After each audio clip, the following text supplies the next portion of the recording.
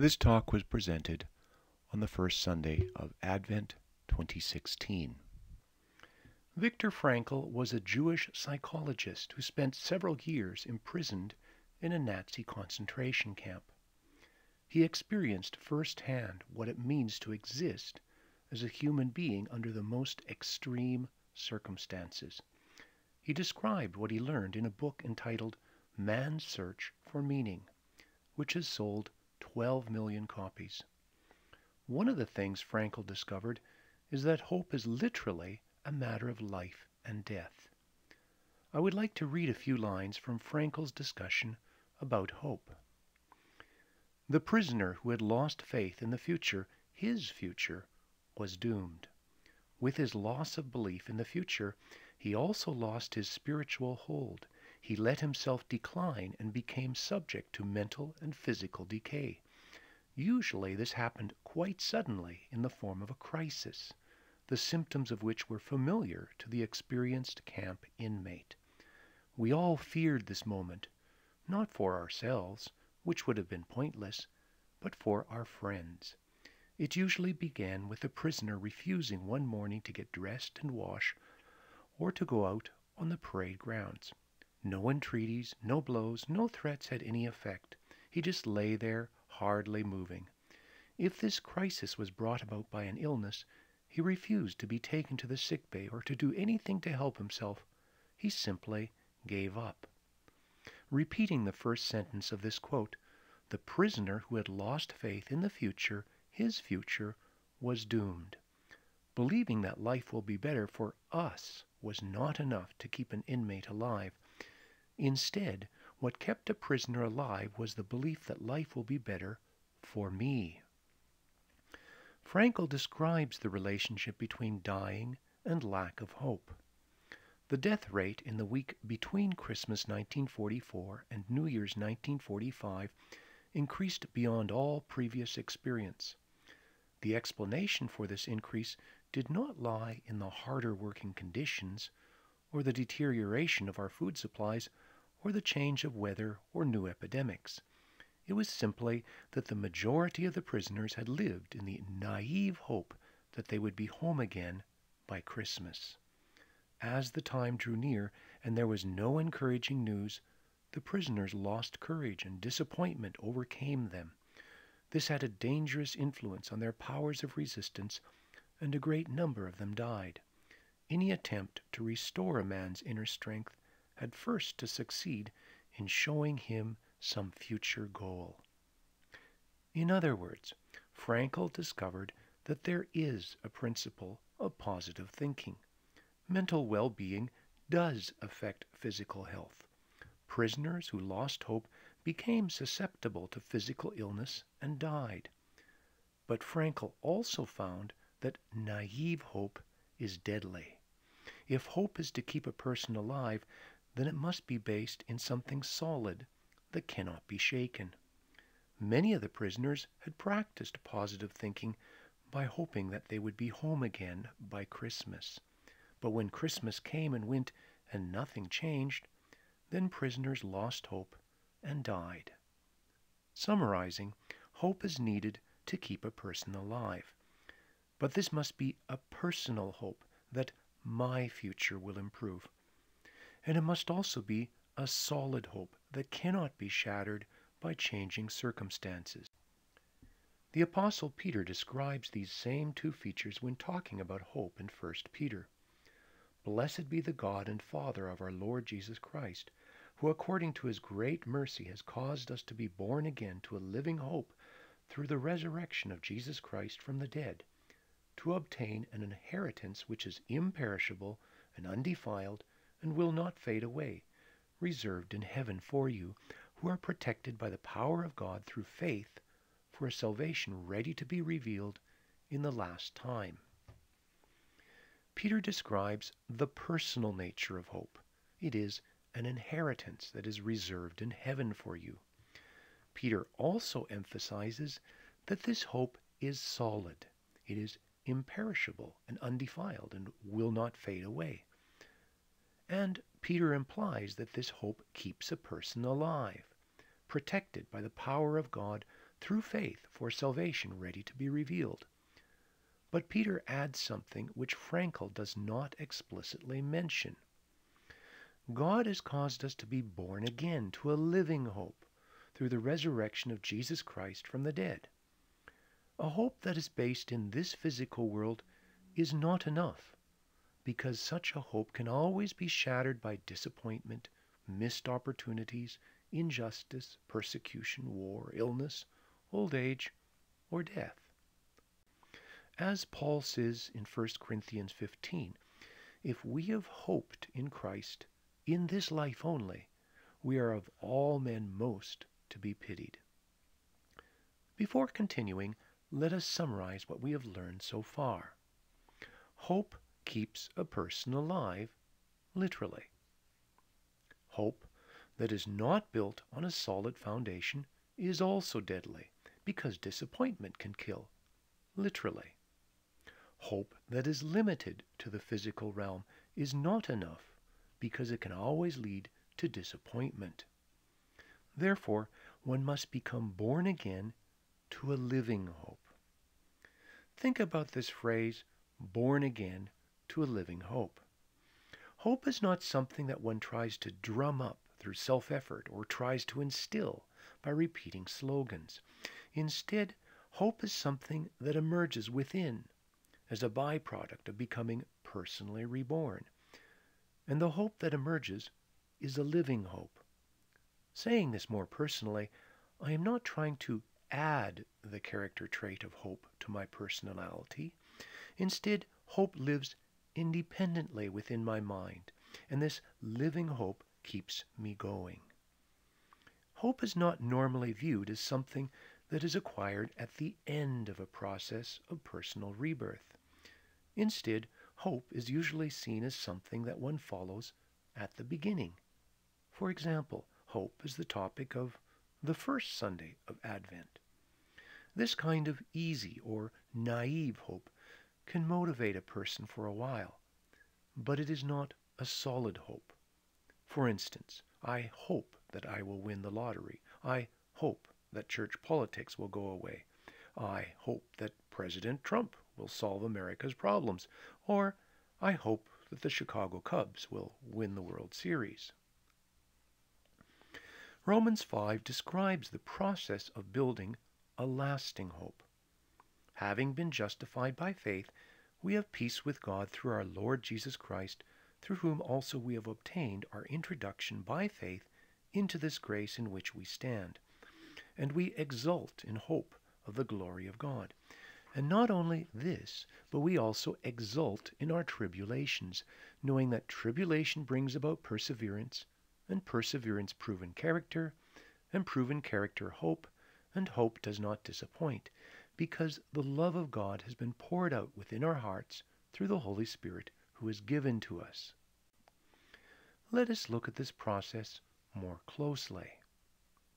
Exult is not a word that one normally uses in English. The original Greek term means to hold one's head up high because one has the right base of operation to deal successfully with a matter. For instance, a medical doctor can exult when walking into a room to examine a patient because of having the medical knowledge and experience that is required to deal successfully with illness or injury. Hope is mentioned both at the beginning and the end of this sequence. One starts by finding peace with God through Jesus Christ, and one becomes introduced into a life of faith in which one holds one's head up high because of hope in God. But that is only the beginning. If one wants a hope that does not disappoint, then one must become reborn to a living hope, and that means going through a testing process. This process begins with tribulation. One normally equates tribulation with persecution and suffering. But the original Greek word is thlipsis, which is used of a narrow place that hems someone in, especially internal pressure that causes someone to feel confined. Being squeezed leads to perseverance, which literally means remaining under. Perseverance is followed by proven character.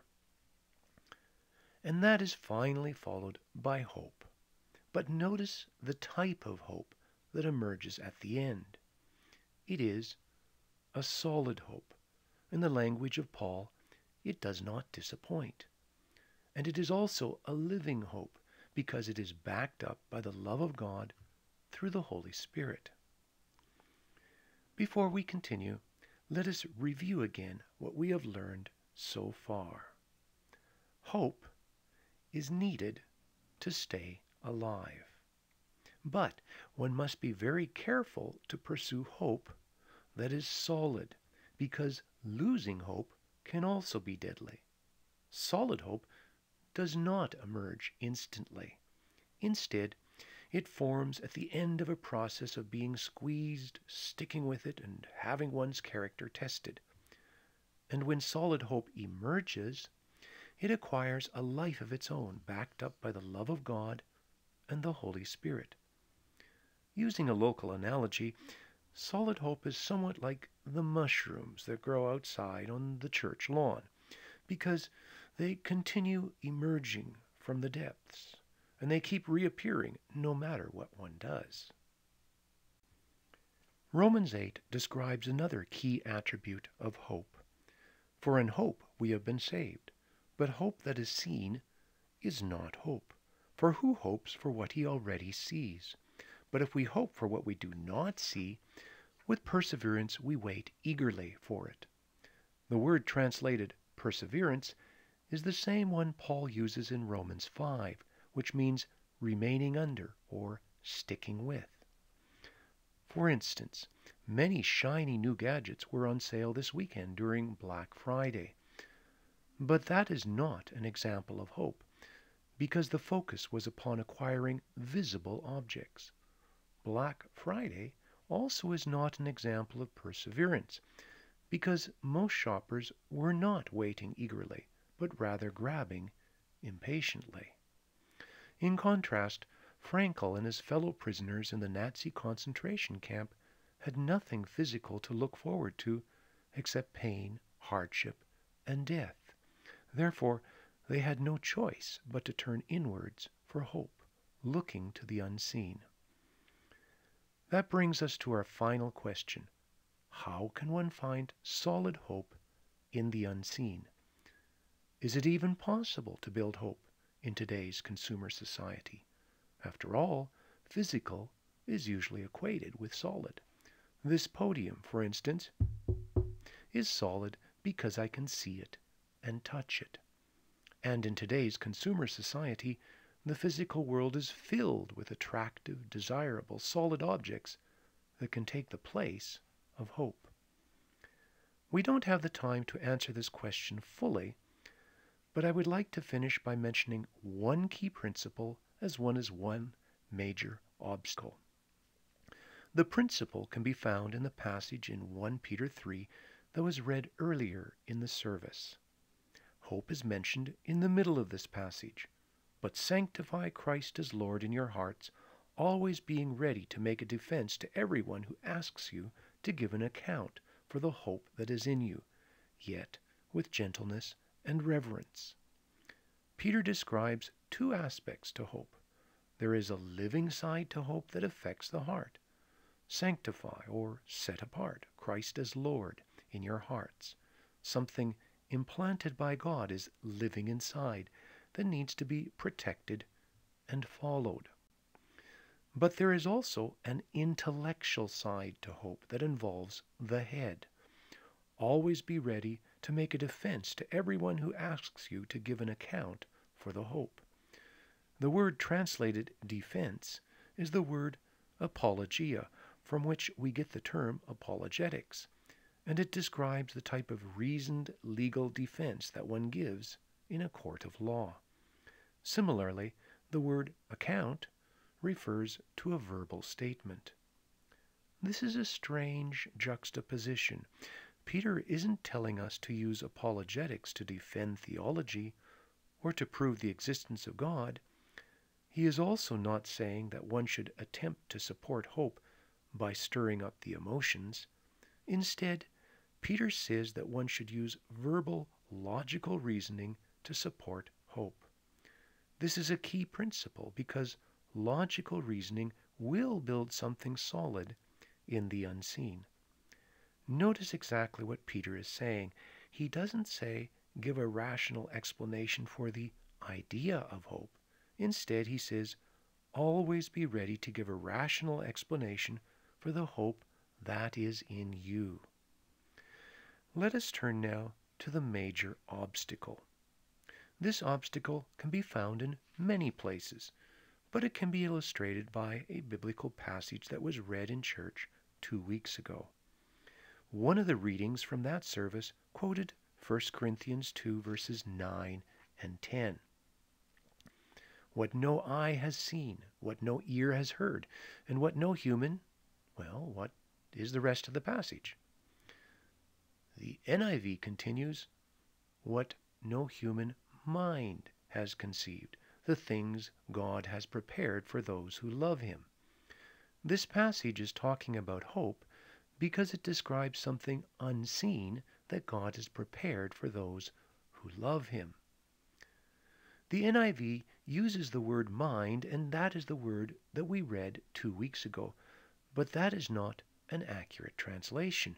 Instead, the original Greek word is cardia, which means heart, from which we get the word cardiology. Both the New American Standard and the King James translate this verse accurately. Quoting from the King James, eye hath not seen, nor ear heard, neither have entered into the heart of man the things which God hath prepared for them that love him. Summarizing, hope does not come from what one sees or hears. Hope will eventually be expressed in the seen, and it can be defended using words, but it is not based in what one sees and hears. Instead, hope is something internal. What type of internal thing is hope? It is a combination of heart and mind. It is a living hope that one can defend using rational thought. But which of these two is the starting point, heart or mind? The NIV gives the impression that the mind cannot be trusted. But that is a mistranslation, because the original Greek says that the deepest problem lies with the heart. Similarly, Jeremiah 17 says that the heart is more deceitful than all else and is desperately sick. Going the other way, Romans 12 says that we are transformed by the renewing of the mind. This is a rather important distinction when one is in the middle of a situation that requires solid hope, because I suggest that hope that does not have a reason will not survive. If one wants a solid hope that will survive when things get tough, then I suggest that one must ultimately build hope upon the mind and not upon the heart. I would like to finish with a personal example. I experienced a period of time in the 1980s when the path of following God was especially lonely, and I could not see any results. I would wake up every morning and feel that I had no reason to live. I would then use rational thought to think about my alternatives. I could give up and turn into a cynic. I could focus upon short-term needs and forget about building for the long term. I could pursue a normal career like most others around me.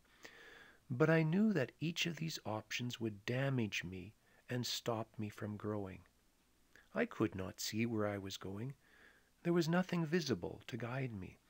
But I knew, based in rational thought, that I did not want to follow any of the alternatives. Therefore, I would conclude by saying something like, I choose to follow a path that might lead to life, rather than choose to follow paths that I know will lead ultimately to mental and spiritual dead ends. I would then find that hope would rise up from somewhere deep inside, and I would have enough hope to keep going for another day. This reasoning process happened day after day, month after month.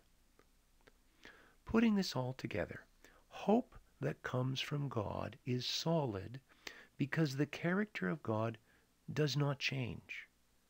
The eternal character of God is revealed through how the natural world works, how the mind works, how the spiritual realm works, and how God treats us as we walk through life. But it is possible to ignore the character of God and rebel from the ways of God for a while.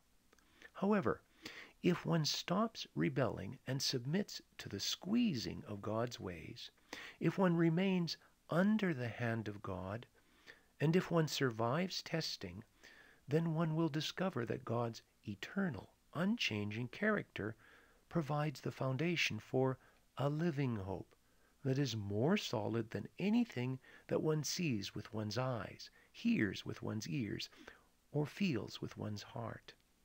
This hope will live inside and cause a person to exult, even when walking in a direction that is different than the path of society. Others will see that one is marching to a different drummer, and they will want to know why. And one will be able to give a reasoned defense, because one's hope is based in an understanding of the character of God, and an understanding of how God has made things work.